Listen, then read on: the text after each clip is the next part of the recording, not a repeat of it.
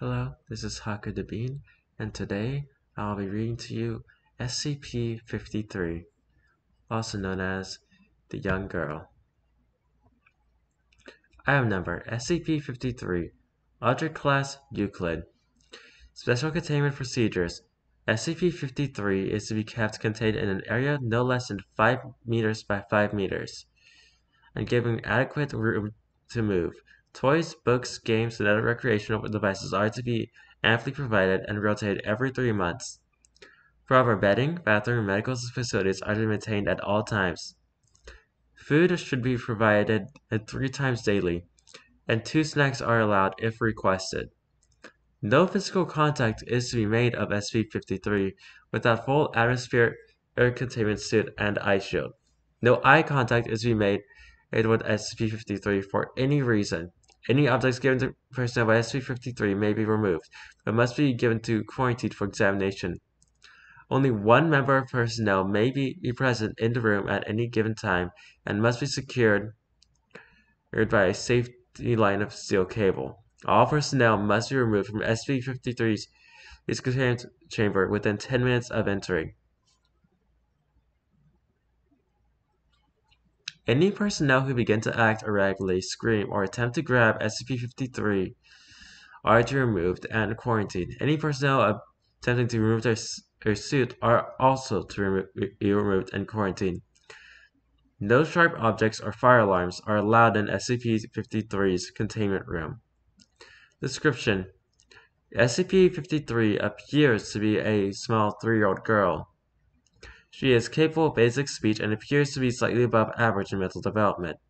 She has a generally pleasant personality and rarely seems upset, becoming agitated only in the presence of groups of people. Any all humans over the age of 3 who make eye contact with physically touch or remain around SCP-53 for longer than 10 minutes gradually become irrational, paranoid, and homicidal. Most, if not all, of those feelings will be directed at SCP-53, and afflicted subjects will attempt to kill SCP-53 after first killing or driving off all humans visible to them. Those attempting to kill SCP-53 will suffer massive heart attacks or seizures and die seconds after doing any physical damage to SCP-53. SCP-53 will regenerate almost instantaneously from any wound, regardless of severity. SCP-53 appears wholly ignorant of these effects and ignores any and all subjects affected. Requests about the effect SCP-53 is incapable of response.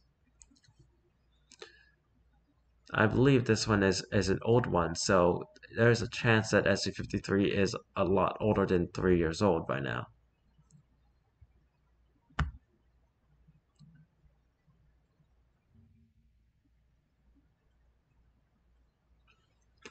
Oh.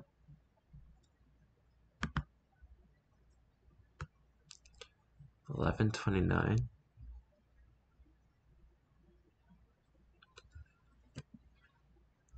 That's where plates are bringing us.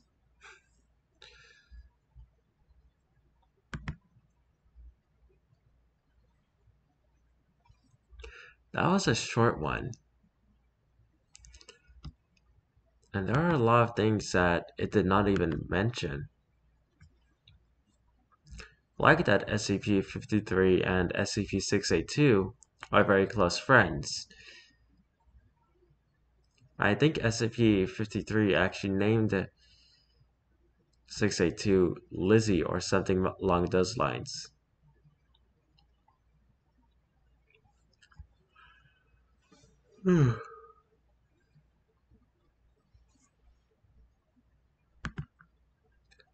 I suppose that's surprisingly it for today's video.